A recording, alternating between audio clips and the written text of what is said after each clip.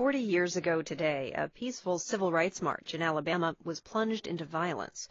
Voting rights activists tried to walk from the town of Selma to the Capitol in Montgomery. They made it only a few blocks to the Edmund Pettus Bridge. There they met state and local police, who attacked the demonstrators with billy clubs, tear gas, and bullwhips. News footage of the attack shocked the country and boosted support for the civil rights movement. That march from Selma to Montgomery followed the killing of a young black man named Jimmy Lee Jackson by a state trooper in Marion, Alabama. Commentator John Fleming tracked down the trooper, who says he shot the young man. Jimmy Lee Jackson. It's not a name many people know. Outside Alabama's Black Belt and those involved in the civil rights movement, he's virtually unknown. Bonard Fowler knows who Jimmy Lee Jackson was. Fowler told me he was the trooper who shot Jackson on February 18, 1965.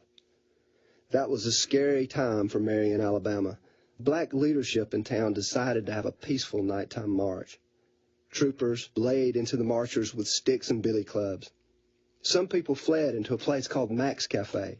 Right behind them came about 10 troopers, including Bonard Fowler.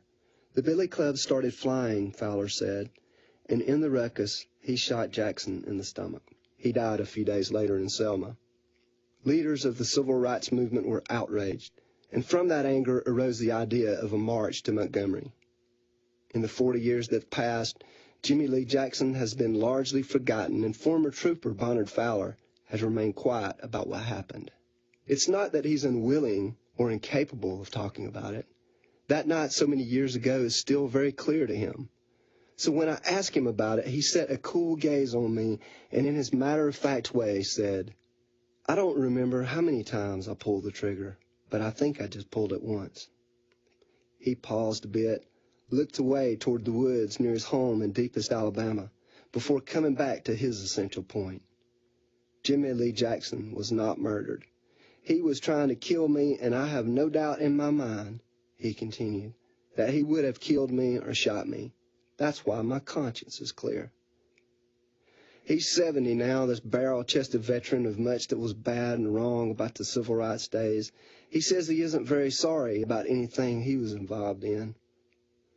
All that, though, I suppose is irrelevant. The issue here is getting at the truth, as in, did Bonard Fowler fire in self-defense? There's no reason for me not to believe him. Then again, no law enforcement official, including anyone from the FBI, ever bothered to talk to Fowler, he says. So, he says, he's never worried too much about being prosecuted, especially these days. It's a startling kind of confidence he possesses about that, especially when you consider how many of the civil rights era cases have been reopened and tried, including the 1963 assassination of Medgar Evers and the 16th Street Baptist Church bombing in Birmingham. In January, Mississippi authorities arrested a man they say helped organize the murders of 3 civil rights workers in 1964. I don't know what the truth is about Jimmy Lee Jackson, but as Jesus said, and civil rights leaders were fond of repeating, the truth shall set you free. But I think freedom, in this instance, will never come to be, not unless federal or state authorities focus as much attention on the killing of Jackson as they have on other civil rights era cases. Taking a look at what happened that night in Max Cafe is the very least Jimmy Lee Jackson deserves.